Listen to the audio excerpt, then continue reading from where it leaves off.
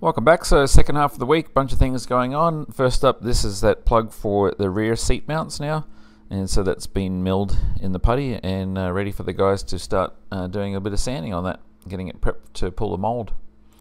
And I was up at Britt's shop there for a little while on Wednesday and back again for about an hour on Thursday. So here I'm actually drilling and tapping some rods here, and this particular one is a connecting rod that links the throttle levers to the actual little Audi accelerator module thing, you know, because it's a electric throttle by wire setup. So I had to do about 8 of those, and the other ones were for the rudders. And this is that bracket that I was creating to support the turbos on the engine, and Britt got it all nicely welded up there and put a couple of gussets in on the backside, so that's all sorted. And there you can see there's that throttle set up there, just got it mocked into place. So you can kind of see how that's all going to work, and nothing's bolted down there, it's just sitting loose, but basically that's how that's going to work. When it's bolted down, it won't be moving around like it is there. So anyway, one more thing that's basically sorted out, and these are those little arms that the rudder cables will connect to. So I got the little oil bushings there pressed into them now, and so that's how they'll live, just like that, with a little clevis pin going through there. So that's another job pretty much done, and I actually got the clevis pins in there, I just didn't get any video of it. And Jeff was fairing out the gap there between the windows and the inner core in preparation for putting the layup over there. This is for the rear windows, so just another step towards getting everything done in the fuselage so we can post cure it in our oven. And there's my little fancy bracket there put in place, and eventually I'll get that powder coated. I want to try it out for a little while and just see if there's any issues with it. But man, that whole turbo setup now is rock solid. It's not going anywhere because it's a little bit overkill, that bracket, but whatever, it's not going to break. And Zach and Devin aren't wasting too much time on this plug, so they've pretty much got the first round of sanding done there and just doing a little bit of fill in some places and getting it ready for the first coat of primer. And they've also been putting the bracing on the last couple of molds that they did. That was the one for the nose gear doors, and this was the one for the little parachute cover hatch. So they just need to be trimmed around the edges now. And here's the one for the nose gear door, so that's been released, and again that one's been marked and ready to be trimmed off. So they didn't waste too much time on getting that one sorted out. And here you can see now the one for the rear seat mounts already got the first round of primer on there, so moving along fairly quickly. And as I said before, this is the last mold that we'll be doing. There may be some way later on, but this is the last one, and the guys are going to transition over to creating more parts now, the wing skins and such. So here's that parachute door one now. That's released from the plug and it needs to be trimmed around the outside. And here I've just mocked up what the first set of rudder pedals looks like. So I've got the quadrants in there, and I've pressed the oil bushings into place, and I've got the little spacers in there, so that's riding on the rods there.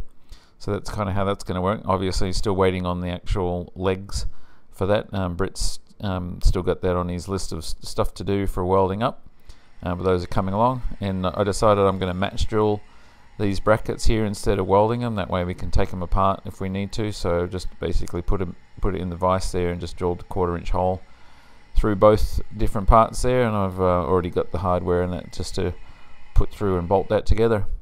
And meanwhile, Jeff laid up the parachute strap covers there, and this particular one, because it's just a sort of a tearaway part, didn't need to be bagged or anything like that.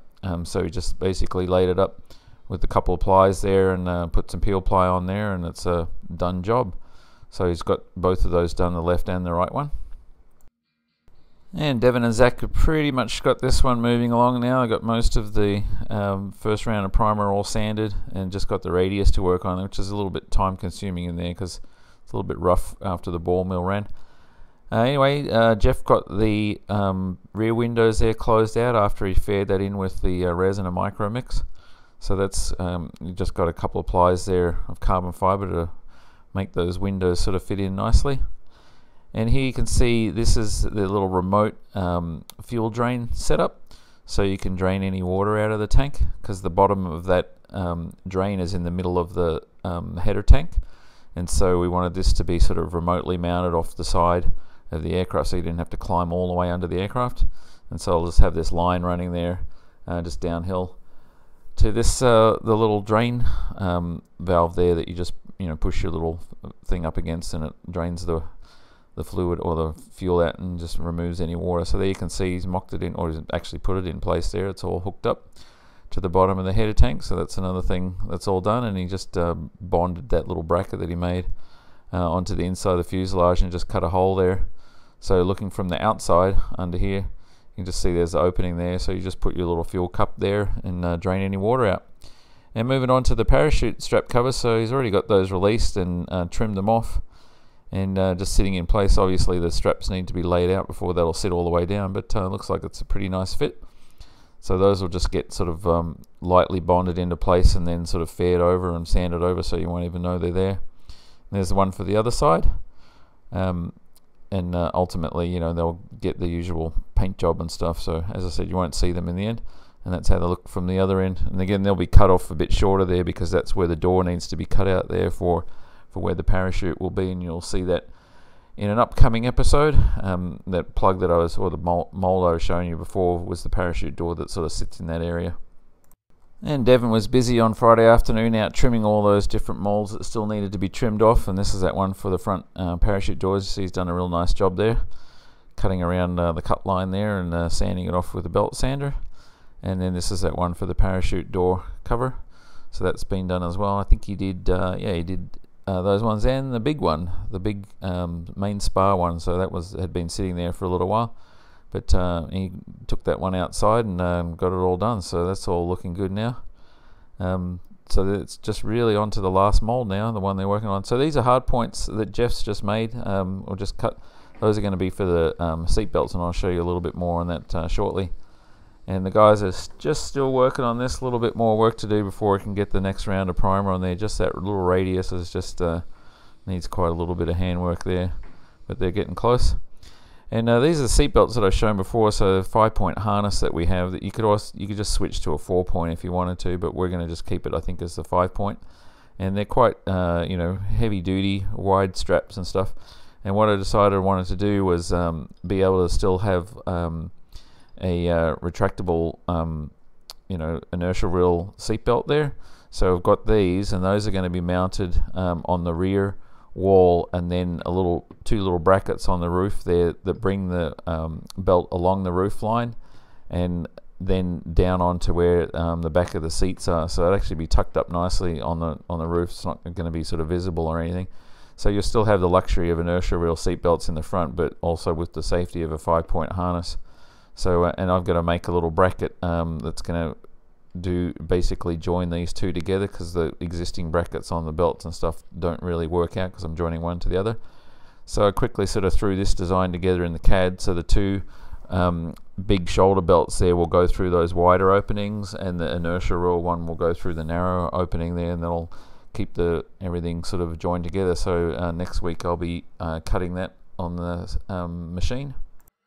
And I dropped a bunch more stuff off for powder coating this morning, all those rods that I did up at Brits, and these are the next round of stuff. So this is the retraction brackets for the nose gear, the handles there for the doors, the outside handles, and also all those little brackets there for the brake linkages for the rudder pedal. So those will be going to powder coat next week.